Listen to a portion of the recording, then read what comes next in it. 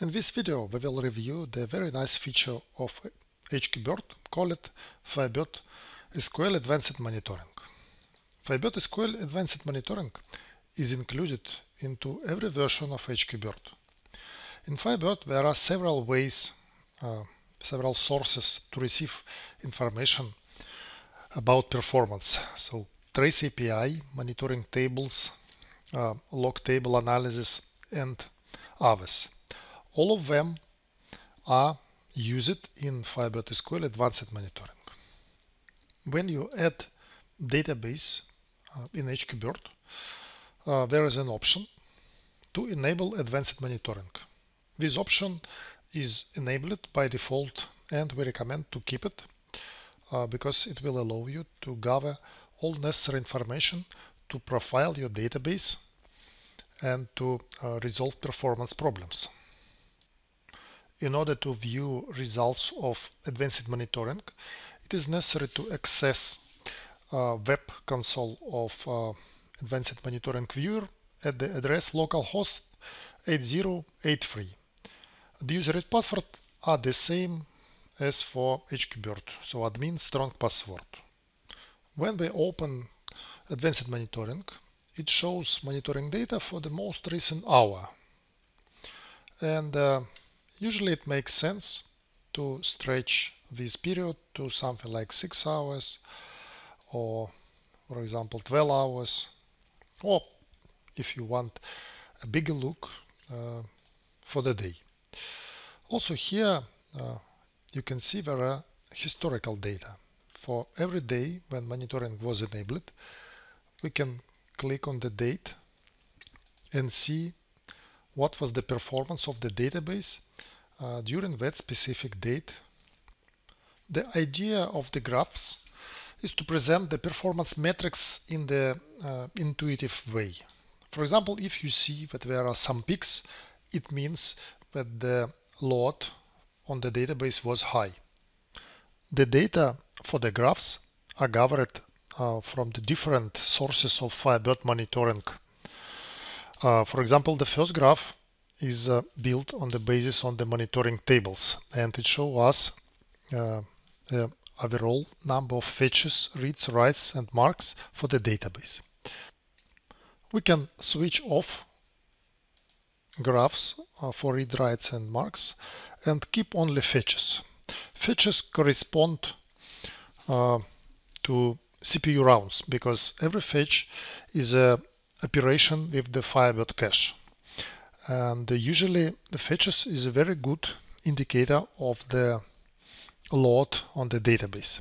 So we can see that there was some high number of fetches at the specific moment, like 1044.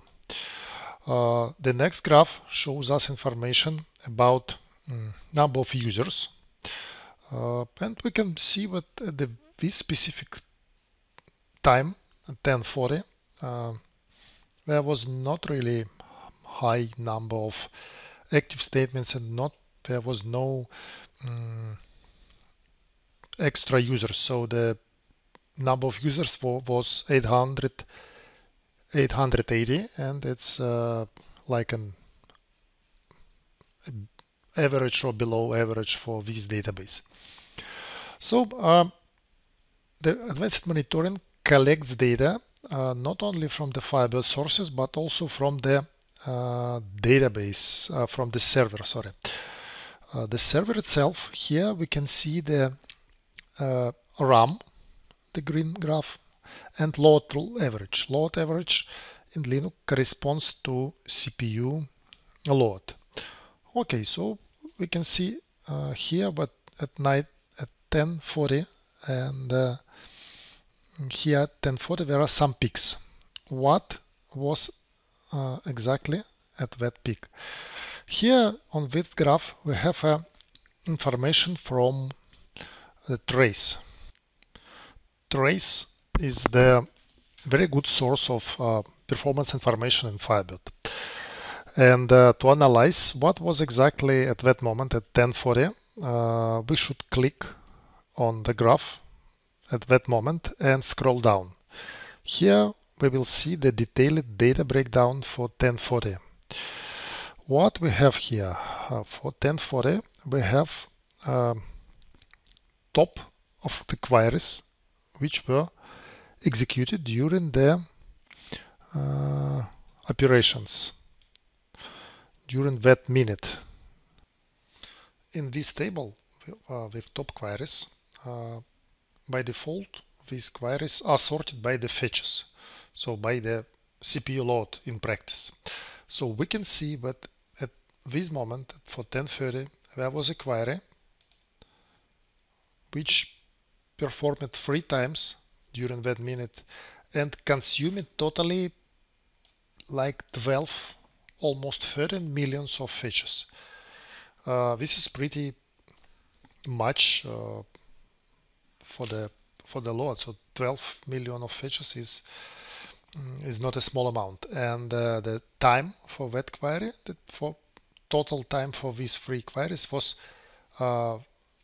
like 35 seconds, or 693 milliseconds. So it means that this query probably is the reason why we see the peak, why we see the spike in the monitoring data. If we click on it, we will see the details for this query. First, we see its full text for the analysis. Second, we see its parameters. We see its plan, and we see the performance statistics for the query. With this information, we can go to the any SQL development tool like SQL Studio, which is included into HQbird, and analyze or try to improve the performance of this specific query. We can click on the next query and see its details. You can see that the second query in the top also is pretty long. It was 2 executions, totally 11 seconds, so each execution like 5 or 6 seconds. It could be considered by users as slow, and the number of fetches is well, not so big as for the first query, but noticeable, like 2,400,000. We can see these query details, so there are some performance statistics and so on, and of course it's text. Of course there could be another sources of the problems. One of the frequent problems which is not directly related with SQL queries performance is transactions, specifically long-running active transactions. Firebird Advanced Monitoring collects data about long-running transactions and keeps it for every minute. So for 1040 we can see what was the longest active writable transaction started. You can see here that there was some application called Rebel Server which started at 8:25. And how to estimate, is it really a problem or not a problem in terms of garbage collection, in terms of excessive record versions? Here we have an indicators on this graph where we measure the difference between the transaction markers. So the first marker is the difference between all this snapshot and all this interesting transactions. As you can see here, there was a decent amount, like 2 millions of difference between all the snapshot and all this interesting transactions. It means that potentially in the database there are some amount of old records version which should be collected, which actually should be swept. At 530 in this database there is a scheduled sweep, manual sweep through the HQbird with, of course, with some optimizations, which was started at 5:30, clean it, and after that there is no problem with the excessive garbage versions. The next indicator is the number of long-running active transactions. So as you can see, the number of long-running active transactions grows during the day, and we can see that at every moment, usually we have some application which started rather long ago.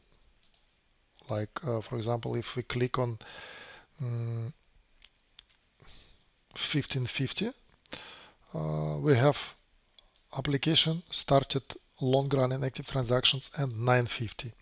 It means that there are some old record versions which are retained from the garbage collection, and this number grows over the time. So let's switch. Yeah, you can, but these application keeps the connection for a very, very long time, and at the end of the day we can see that it is still connected. Yeah, still connected. So it's interesting. Let's see what we have on the next day. On the next day, yes, so it is still here, right? So we can see it by attachment ID. So somebody just left the open application at that IP address, and it was running for almost a day, for almost 20 hours or something like this. At that moment, like about 2 a.m., there was probably it was automatic closing or something like this, or somebody just closed it. Maybe it was a long day and the person just left the workplace. But we still can see that there are some application was connected from the yesterday. So it's we are viewing the data from August 26, but this is from August 25. And it keeps running until the moment of the maintenance, when the HQbird disconnects such long-running transactions. So it's possible to say HQbird that these transactions should be disconnected in order to perform a proper maintenance. So, but using these two graphs, actually, we can easily say, easily predict what is the problem, or there is no problem with excessive garbage versions, either with non-governed garbage versions indicated by OST-08, or by the record versions retained by the long-running transactions. The third indicator is a bit different, but also very, very useful. You see the new transactions per minute. So, for example, here we can see the number of new transactions executed at 10:30 was pretty high, like 3,000 of transactions per minute. Pretty high for this database, but of course there are databases which runs 20,000 of transactions per minute and so on.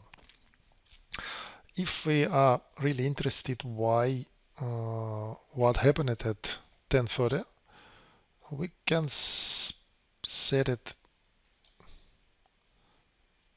to really big scale, like from 10:30 to 11, and see for every minute what we have. So for 10:39 we have this query.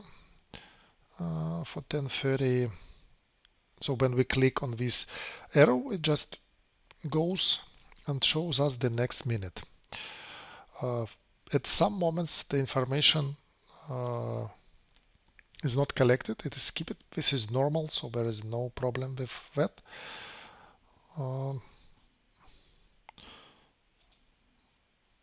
Yeah, so we can see that there was some pretty much activity at that time frame, about 10:40, and we can concentrate our efforts to improve the performance of this specific query, which definitely looks like a problem. So you can see that FirebirdSQL Advanced Monitoring have a very powerful way to look for the performance problems. Here we can see the spikes, the peaks, when we have a lot of simultaneous connections, for example. And we can analyze the detailed data for every minute. The data for every minute are being sorted and presented in the way which usually corresponds to the most probable performance problem. So it is possible to scale the graphs. It is possible to concentrate on the specific moments and browse the data on per minute basis. So this is really nice and useful, and really recommended for all HQbird users to use it for the everyday monitoring of the performance of their databases. We also use this performance monitoring not only for directly monitor the performance, but also to view details from the server. Here you can see, for example, the show Firebird logs. The show Firebird logs shows us important messages from the Firebird log from the server. So you can see here, for example, there are some sweeps, actually many sweeps. There are several databases on this server. It can be really important to see if these Firebird log have some problem like errors or any other specific messages. Also, the important thing that we can monitor data not only for the single server using the localhost Firebird Advanced Monitoring Viewer. This data they could be gathered together in the IB Surgeon Control Center.